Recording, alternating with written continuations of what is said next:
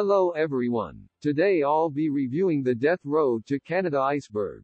If you don't know what an iceberg is, it is ranking pieces of information from top to bottom. The top being more well known whereas the bottom being more obscure and mysterious. Without further ado, let's get to it.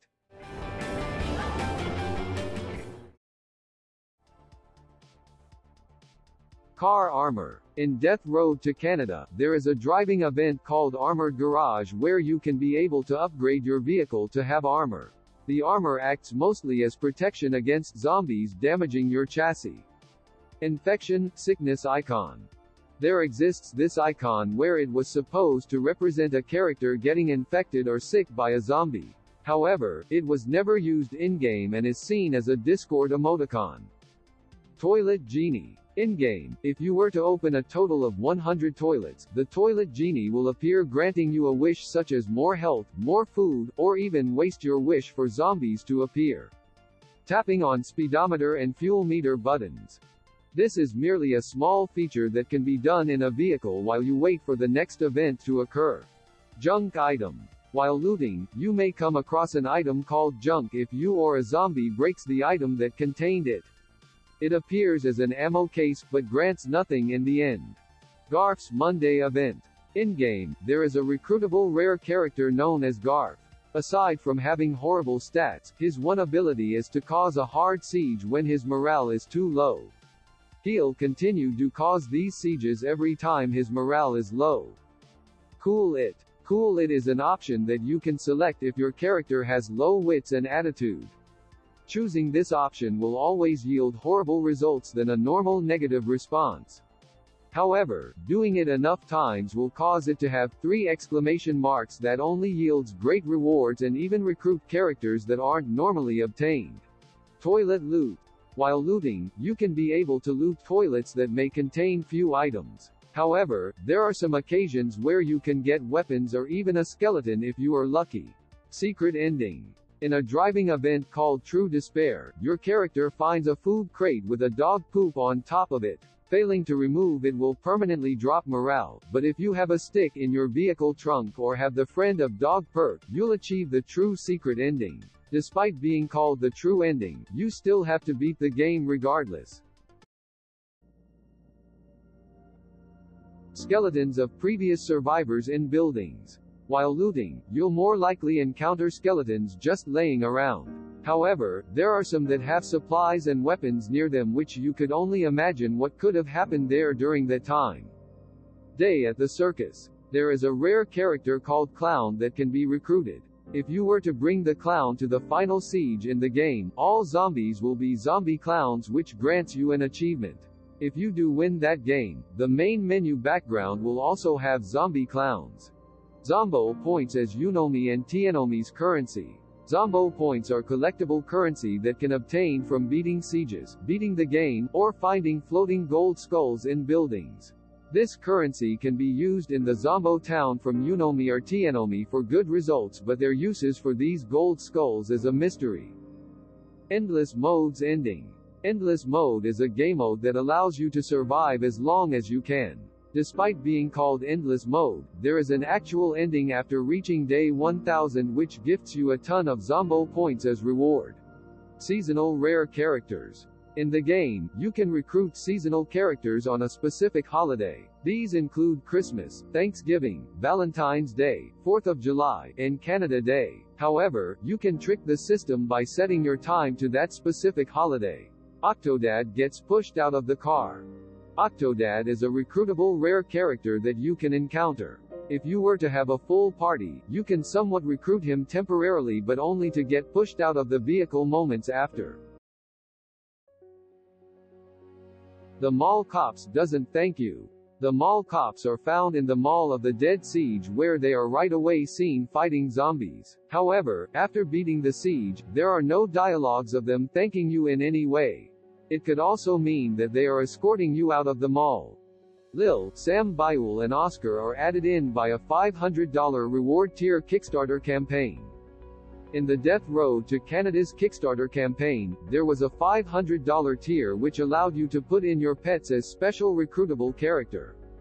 So far, Lil Sam Bayul and Oscar are the only ones that are from this Kickstarter. OPP Mode Experimental Characters. The OPP mode is a game mode that allows you to play any character in the entire game and more.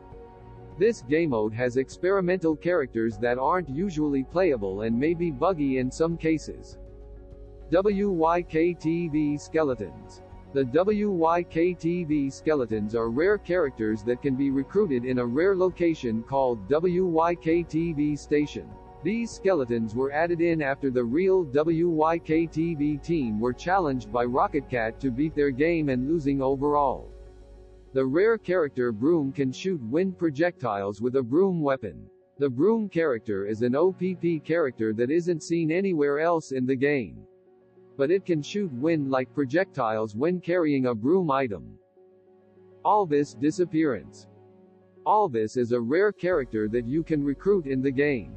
However, he can change into his secondary form when his morale is low enough and can leave your party if that were to persist. Alvis leaving this way grants you an achievement. The Tetragraphic Vortex is created by the Wizard. The Tetragraphic Vortex is a rare driving event where you can transform your characters and gain positive stats. However, the Wizard wouldn't have created this. Rather, it could be made by the mad scientist as they are capable of creating machines that transform people. NPCs picking up items. NPCs in Death Road to Canada seems to be programmed in a way to pick up items that are better than what they currently have. However, while most items can be obtained back by recruiting, some such as Samadhi's skeletons doesn't give it back to you. Zombies in Trader Camp Houses. In trader camps, there is a chance that a few zombies may spawn randomly around the camp. While these random zombies may be rare, some camps such as Fence of Values or Trader Inferno are always set to have zombies spawn in. The Death Road Continues Despair event is based off of Death Road to Canada Max video. Death Road Continues is a rare despair event where a character at 1 health is left with a pet. This may cause the pet to become super trained and continue on. This event is very similar in a way that the Death Road to Canada Max video is played out as well. Old Medical Item Sprite. In Death Road to Canada, the medical item icon once had a red cross rather than the current green one. Why this was the case is unknown, but at least we are able to see the red cross on one of the medical items. Certain characters having a different color palette in other consoles. On console ports of Death Road to Canada, there are certain rare characters that have a different color palette than their original. It is confirmed by Keppa that this change was made for copyright reasons. Claw Book dropped by Dog Trader. In trader camps, you might come across a dog trader that sells ammunition. In older versions of the game, you can be able to obtain a claw book from them upon their death. All what the claw book does is turn your unarmed attack into a claw attack. Goblin. In Death Road to Canada, anytime you choose an option that leads to bad luck, your character will claim that they heard a goblin laughing somewhere and wants to find it. Other than being shown as text, the goblin is never physically seen in-game. Bone Zone. Bone Zone is a threat said by Sir Boney if you were to say cool it. While we aren't sure exactly what the Bone Zone is, there is an event called Death Car to right here where they'll find a wrecked car with skeletons inside. If a character has low wits, they'll mention that those skeletons were trapped in the Bone Zone. The Demon Hecatrius in the Unsummoned Rare event. The Unsummoned is a rare driving event where a demon comes out of the vehicle floorboard that asks for pizza. Giving him food will allow the demon to turn a character into a demon with red skin and a pitchfork.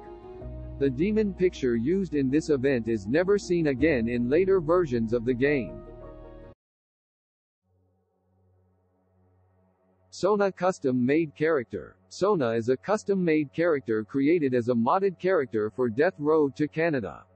While it had animations for it walking around, it was never seen in-game in the end.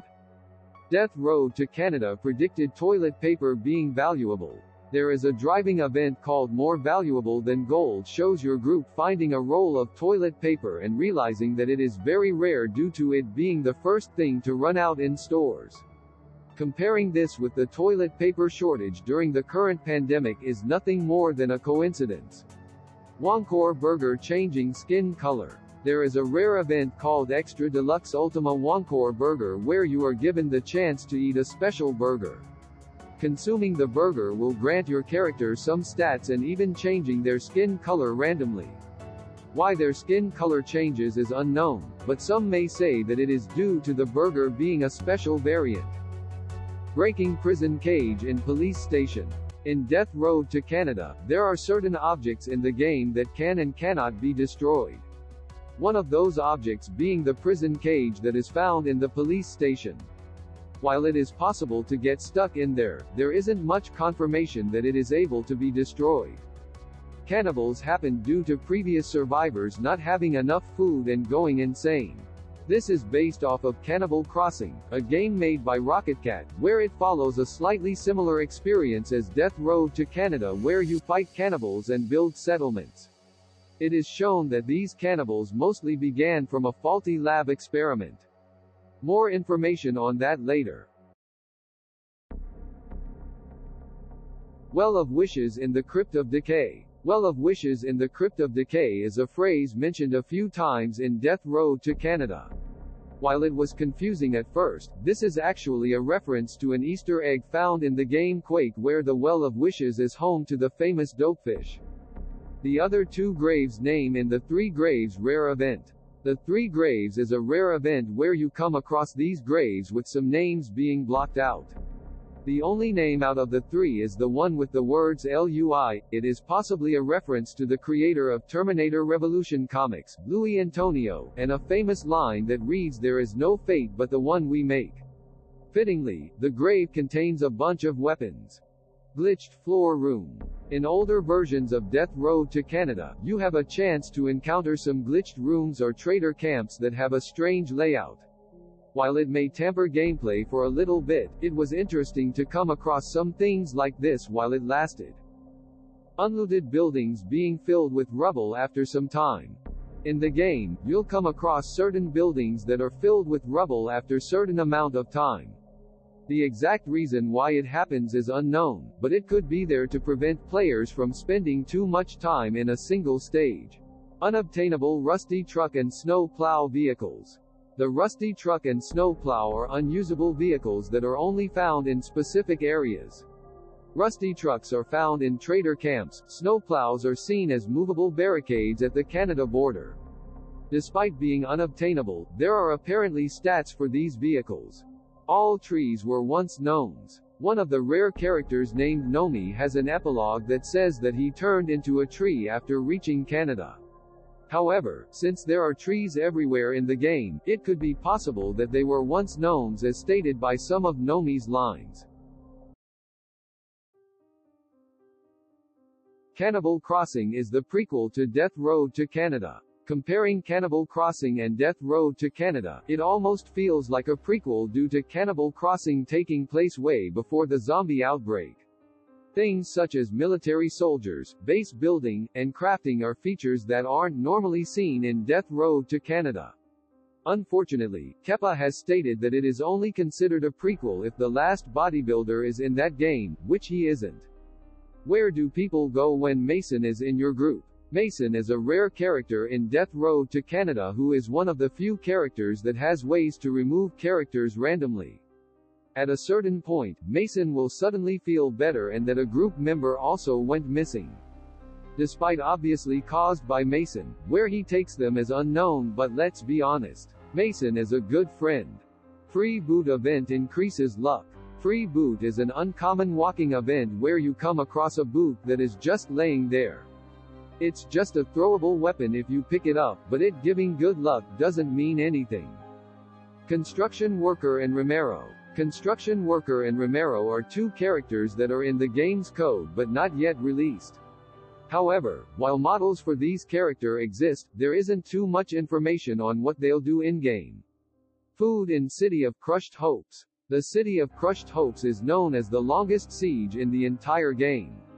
While there are plenty of supplies in the buildings, there is apparently food found in them as well.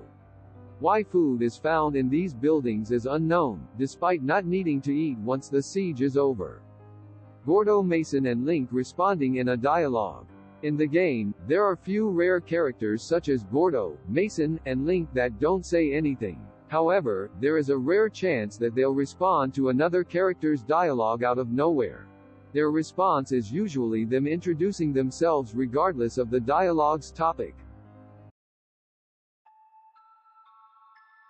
Hot Dog Car. The Wiener Mobile is a rare vehicle in the game that has gone through some changes. The original design had to be changed due to it being very similar to Oscar Mayer's Wiener Mobile.